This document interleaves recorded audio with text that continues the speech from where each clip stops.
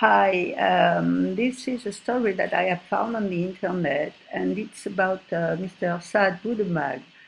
Mr. Boudemagh is a tycoon, and he travels worldwide. And although he was born in Algeria, he has invested in many different countries and many different businesses. You can see here he was attending a charity gala in Palm Beach some years ago, along with Donald Trump. He had been invited to this charity gala by Monica Effler. Monica is a socialite. She has passed away now, but she had been such a strong supporter for the Unicorn charity.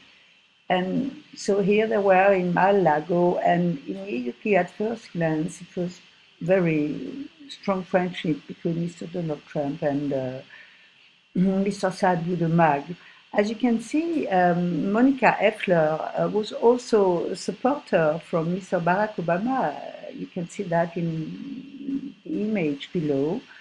And it was published in a magazine. And Mr. Boudemagh, as is such a strong investor, including in Algeria, because he has kept very strong link with his native country, very often attends very important charity galas. And here is one that he has attended in Paris for Innocence en Danger, and this charity was under the high patronage of President Nicolas Sarkozy.